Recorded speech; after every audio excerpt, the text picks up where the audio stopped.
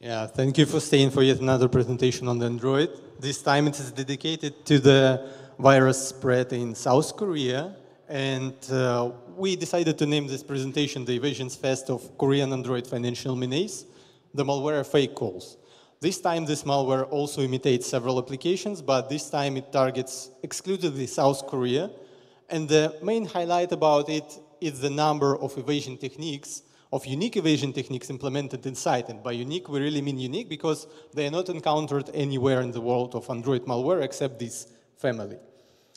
So, unfortunately, you do not see Bohdan on the stage because he was not able to make it to Nice. So I'm responsible for speaking on his behalf as well.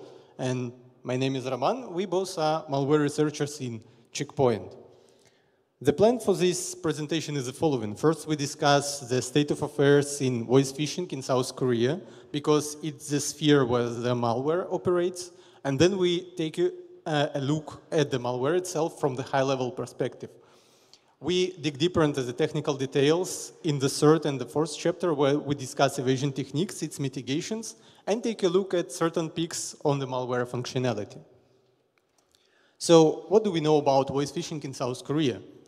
In fact, the state of affairs in this sphere was so serious that it even drew the attention of the government, who published a report where they stated that the number of victims grew by 100% from 2016 to 2020, and the number of victims for this period constituted 170,000. The financial losses for the same period increased by 350%, and in 2020 they constituted approximately $600 million. And while these numbers are not the freshest because we do not have them available for later dates, they show that the malware actors did not shot blindly and choose a sphere where the tricks really work and decided to make yet another creation where it will abuse the same area. The attack scheme in this case is the following. The malware application imitating any alleged financial application is installed on the device. And what is expected from the financial application are fake loan offers with lower interest rates. And by filling this form, the victim sends a signal to malware operators so that they understand that they can proceed with the next step of the attack. And here where the second step starts, with a phone call from the malicious actors. It may be a pre-recorded audio or it may be a call with a real person. But the caveat about this step is that phone number of criminals is replaced with a real banking number so that they have an impression of interacting with the real bank employee. And over the phone, the victim is supposed to confirm the credit card data, hoping to get a loan. And in turn, it means the successful reward for malware operators. And if on this step you wonder where are two-factor codes, we do not speak about them yet because we will cover them in just a few slides. So what is it about FakeCalls malware? What we saw is that it spreads mainly via phishing sites, and it aims to stay as low profile as possible without mass coverage, and we believe it's done on purpose to lower the chances of it to be detected by antivirus solutions. It targets South Korean financial customers and can be described as a remote access drawing with many capabilities. One sample corresponds to one mimicked application, so it explains why there are many samples of this malware. They each mimic different applications with slight twists. They also feature unique anti-analysis techniques, as we have spoken in the beginning. And it possesses capabilities to monitor, steal, and stream basically all kinds of sensitive data you can think of, including location, audio, text messages with two-factor codes included, data from both frontal and back cameras, and so on. So we think that there is a high damage potential in this case, although we have not collaborated with South Korean law enforcement organizations. But we think that with multiple anti-detection measures taken and capabilities for stealing sensitive data, there is really high damage potential. And on top of that, the malware is able to mimic the applications of more than 20 trusted and solid institutions. And while we cannot reveal the names of them because of the sensitivity of this data, what we can actually say is that some of them are given high grades by world-respected evaluators. Some of them have trillions of Korean won revenue, which is equal to approximately hundreds of millions of dollars. And also, all in all, they are among largest financial organizations in South Korea. And now, as we took an overview of the malware and the scheme of attack, we are ready to speak about the nitty-gritty of this presentation, the evasion techniques. But first, the tools we typically use for the analysis of APKs. Our go-to tool is JEP, which is a powerful debugger and disassembler. And then we also sometimes use JADX, which is bytecode to Java decompiler. And APK tool can be think of like a Swiss knife tool for basic and advanced operations with APKs. So to our surprise, when we initially made a take on FakeCalls, all the tools failed completely to analyze it. And here is the example of how JPro failed to analyze it. And this confused us a lot because in 99% of the cases you can try it by yourself, you can try to load any of the applications you can think of to these tools and you will get the meaningful result. But yet in this case, we saw this, the exception with something strange. So a lot of thoughts raced through our minds, like maybe it was a failed update of the tools, but did it make sense that all of the tools failed after the update so that it failed to process these samples? And at the same time, other APKs were still able to be loaded correctly.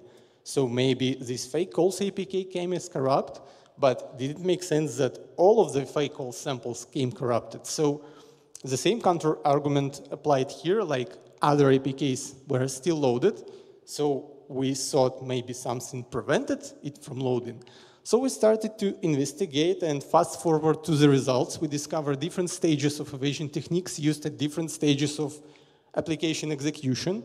And if you ever tried to open APK as a zip archive, you know that it's usually possible. But in this case, we could not open it because there were the first group of evasions present. So after applying this fix, we were able to take a look at the contents of the archive. And this is where at Android manifest, we spotted yet another group of evasions.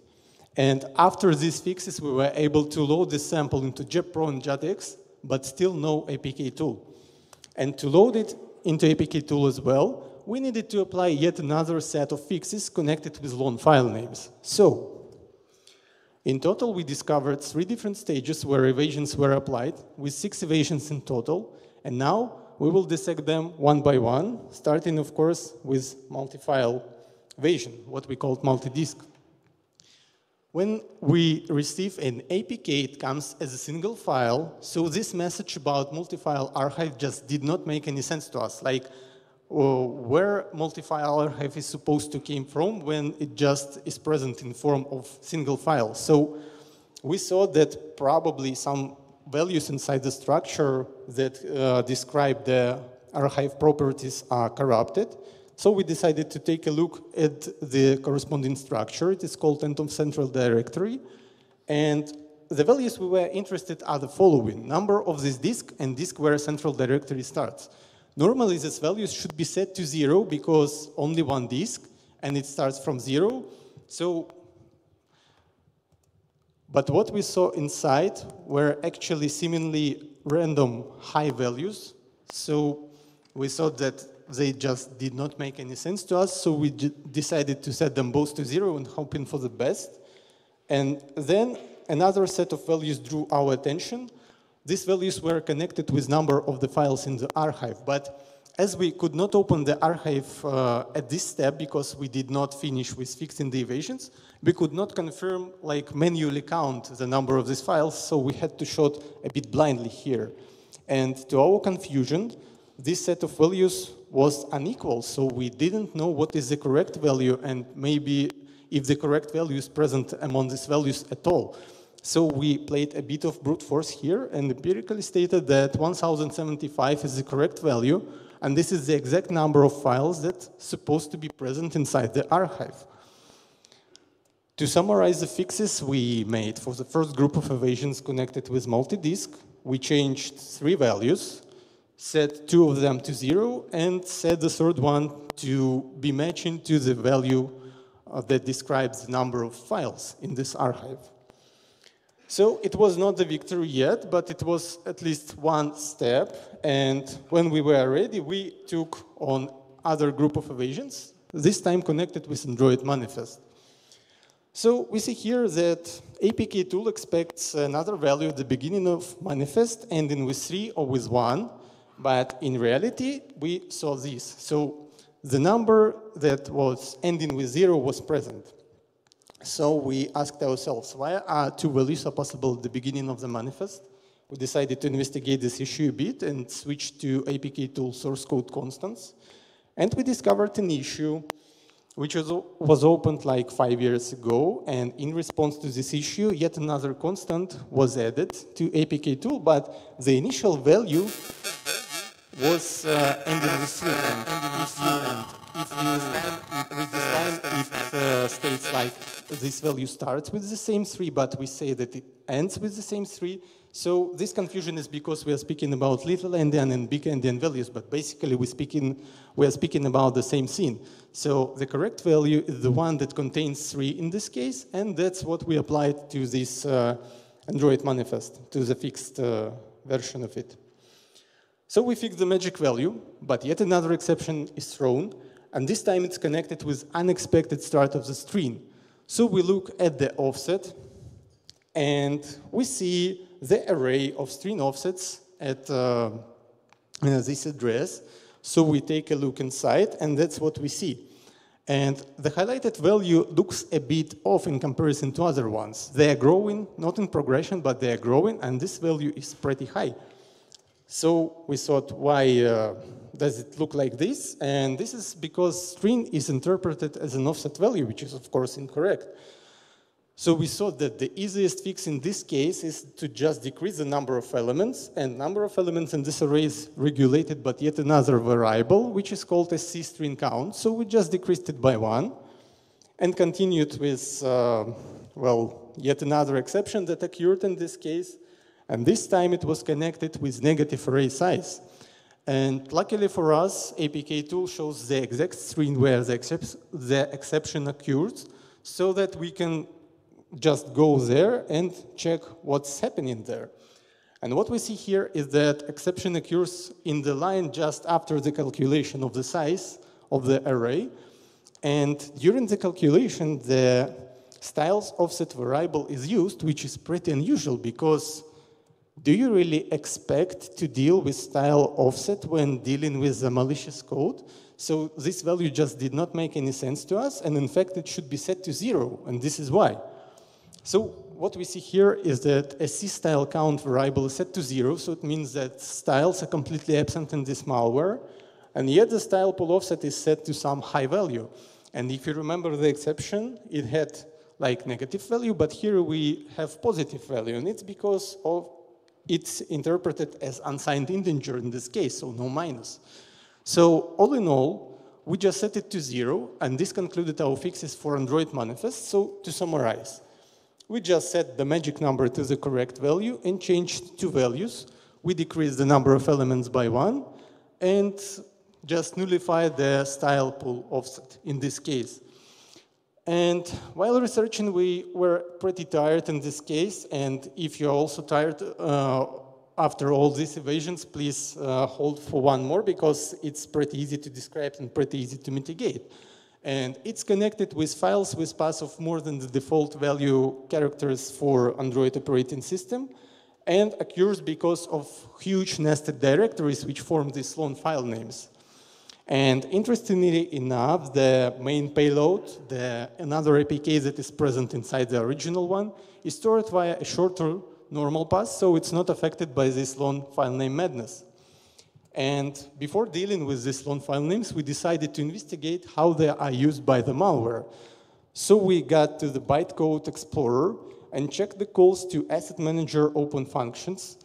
So we gathered all the references to these calls and checked the corresponding arguments, and that's what we see. Only short passes are used. So if we see no references for these long file names, we can probably delete the files. And it actually concluded all our efforts, because after that we were able to successfully load the sample into all of the analysis tools we typically use. And also, these mitigations allowed us to take a look at the malware functionality. And here we provide some cherry picks of what appealed to us and seemed the most intriguing about this malware.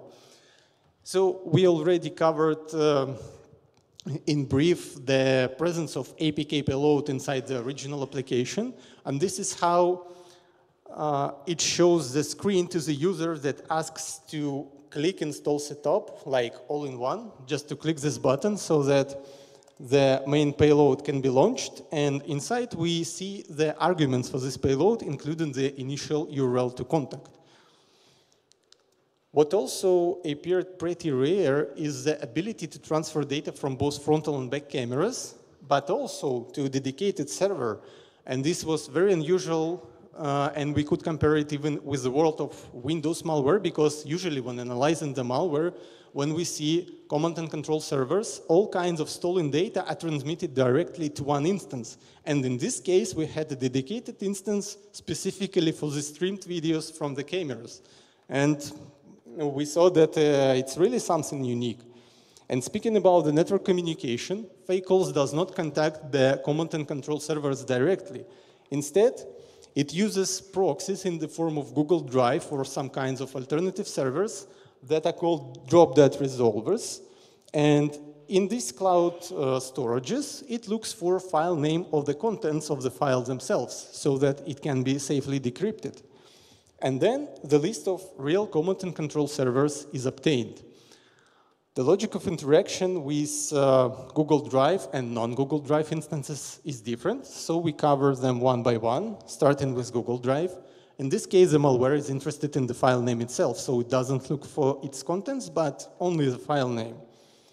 It's encrypted with AES, and the key for the decryption is present inside the malware, and then the list of real command and control servers is received.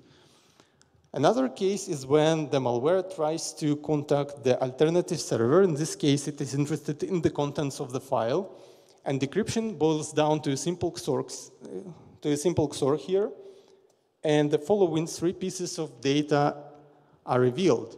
So the command and control server is the main one, also the dedicated server for streamed videos, and a new drop-dead resolver. In this case, these values are decrypted in the following way.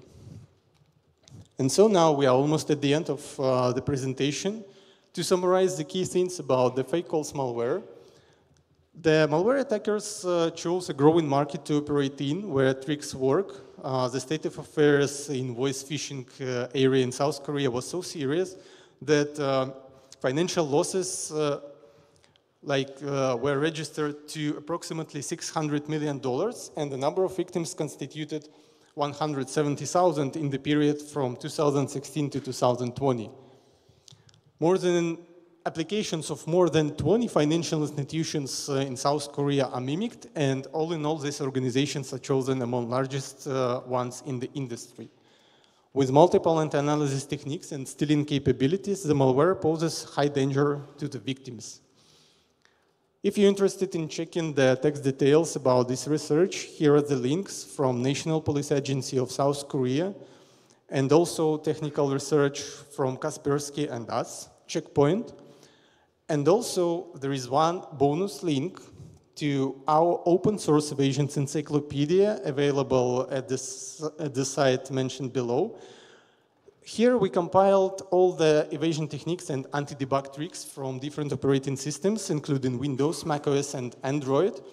And as this presentation is dedicated to Android, you can expect the following sections in the Android section. Right now, only one of them is filled, but others are planned to be implemented soon. And inside each area, you expect the detailed description of each used evasion technique or anti-debug technique with code samples where appropriate, screenshots, and possible mitigations. So for the best experience, it's better viewed on a personal computer because of the format of the encyclopedia. Like the screenshots can be very wide, the tables can be very wide, so it's not very convenient on the mobile phones.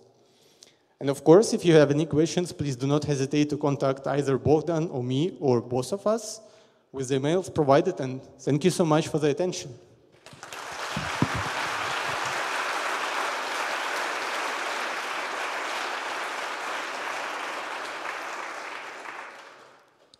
Okay, thank you. Up there, down there first. Thank you for the excellent presentation. Did you share these evasions with the makers of JebPro, JADX, etc., and did they say that they might be able to automate fixing them? Actually, these evasions are public, so that if they're interested, they can apply certain fixes. But to be honest, when I gave this talk at Virus Bulletin, we spoke with people from Google, and they said that although these evasions are present and pose some difficulties for the analysis, the Android launcher just ignores them. So it just launches the applications as is without paying attention to these values. So probably if these values are not fixed, I don't know, by the companies who are supposed to fix them, they are probably not interested. But the analysis tools do their best. They pay attention to provide as many details about the applications as possible. So it's correct for them to pay attention to these values. It's maybe something to be done with Android launcher, from my point of view. Hello, thank you for the excellent presentation. I was wondering, this APK is essentially mainly corrupted, like in this structure, and I was wondering why Androids can install it without any issue. You're speaking about why Android launches them without any complications, right? Yeah, exactly. Because if it loads the APK as is, I mean, it will find that this is a multi-file zip as well. And I was wondering why it didn't complain when they tried to install it. You can think about this like if you ever try to analyze the application by some tools, it aims to provide as detailed information as possible. And the job of the launcher is to just ensure that this application is launched, so it may just safely ignore some values, and it will be okay. It's like the same situation with Windows when we speak about some p-header analyzers. They aim to provide as many details as possible, but Windows launcher can just ignore them and launch an application as is. So this is a very profitable sphere for digging for evasions, and that's why it happens.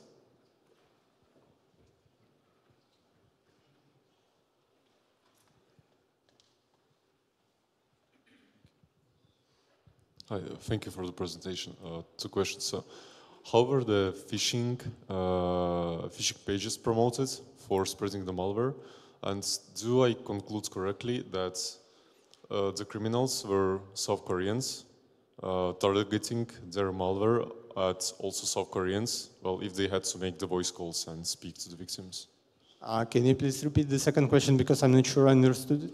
If the criminals were South Koreans who targeted their malware at South Koreans because they had to make actual phone calls and talk to the victims. Yeah, I understand the part about making phone calls, but I don't understand the first, sorry. If the criminals are South Koreans who targeted their malware at South Koreans. I understand now. Okay, so Thanks. for the first question, actually how phishing sites were promoted, it was just basically the same thing we saw about the previous malware. There were multiple spam emails abusing different topics, and maybe with some lucrative offerings in this case, but not supposing to make some payment via an electronic tool payment. So it was just we didn't include it into the presentation because it would reveal the real instances behind the mimicked applications, and we didn't want to do this. But the topics were just like some lucrative deals, come check our offers, and so on. So it was like this. And to the second question, we are not sure who the attackers are, but in recent cases, we spotted also some Iranian malware that was a completely internal affair. So we think that in this case, it may be also the same situation where people from the same country abuse what they know best. They know the language, they know the atmosphere, they know the details about their market, so they can actually do this. Thank you for the presentation. The question, the developer of this malware, he used common evasion techniques, or he really invented something new? You mean the described evasion technique? Yes. Is it something like common, or this developer he invented something new?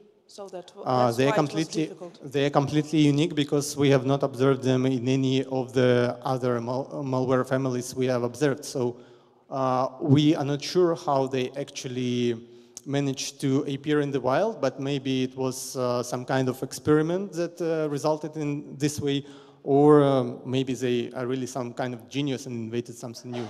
We are not sure, but here is the matter of fact, they are really unique. So in terms of using Google Drive and AWS as like drop-dead resolvers, like we've also seen a huge rise of that. And often it's because the attacks are targeted, so researchers don't get to see the actual Google URLs and be able to take it down. So do you have any suggestions in terms of how we can reduce the use of legitimate services like Google and AWS to as a C2 infrastructure? This is a good question because this is the exact issue we also constantly facing. We see like abusing of different kind of legitimate storages, including Telegram, Discord, Google Drive. We report them when we can, but we cannot be sure what's exactly stored. They are provided just like, well, instruments for something, and how these instruments are used is up to people who are behind it. So right now, probably we do not have a solution, but the best what we can offer is to just react as quickly as possible. So to be one step ahead, to maybe anticipate some infections, some threats, or maybe cover them just from different ways. So not focusing on Google Drive, but focusing on indicators of compromise that can come from the malware, so that we know for sure that some kind of malicious activity is going. Thanks for the talk. Regarding the uniqueness of these evasion techniques, have you tried to signature them and hunt for other malware that were using them, or did you just not witness this over the course of your research? Actually, we are constantly monitoring this and similar threats. Basically, all that is happening in the Android landscape, and from what we saw, we did not manage to find these techniques in any other malware families. So we are monitoring for some discrepancies, and that's how we discovered that something is wrong in this case. We have an automated solution that failed to process these samples, so we suspected something is going on. We took a look and we discovered these evasions, and we have not seen similar behavior in any other cases. So basically, we are doing our best, but we didn't spot anything right now. Thanks for a great presentation. The question regarding the one of your screenshots, which is like RTMP protocol shown. So the question is like, is this channel like one-sided or two-sided? And if two-sided, have you tried to connect with the criminals? Like maybe call them or video connect with them? This is slightly beyond our responsibility because, as I've mentioned, we did not collaborate with South Korean law enforcement authorities, but this is the step that should have definitely be done in order to unfold this chain and to get to the identities of the criminals. But unfortunately, we do not have resources for this, and I'm not sure if our management really approached these guys from South Korea to actually unfold this story. But it's definitely something to try. Okay.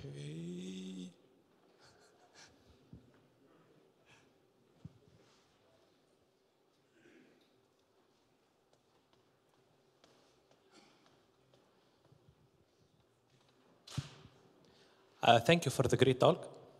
One of the things that the malware used was loading another APK inside of the first one. Is this a common technique? And if that's the case, should not be a kind of signature in case of the app is loading another app within it? Yeah, it can be used as a certain part in behavior detection, but if we prefer to spot something really malicious, so it can be used as an additional technique in detecting of something like the weight of evidence. So if you gather enough weight of evidence, including the loading of another APK, like inside the original one, you can probably think about it that it's something malicious, but it's definitely not a common technique, and it's definitely very suspicious, but we cannot be sure about it 100%. So if another APK is present inside the original, it's definitely malicious. So we have to be cautious about it, but it's definitely worth to pay attention to this. Follow-up question on the spreading of the malware. Do they use also Google Play in South Korea, or it's some other app? And the phishing links, they contained link to the local app store, or it was just they just hosted an APK that the victim had to download it and install themselves. So the victims had to enable developer mode to install it, or yeah. We did not encounter the cases of these applications to be present in South Korean Google Play Store. And it's kind of similar situation like with the previous case of Fluhorse. It's spreading mainly via phishing sites, so they just make this malware self-hosted. So they include these links into the spam emails, and then the users are supposed to download these allegedly updates because they have probably been removed from the store or something like this that attackers can include in the emails to give the credibility.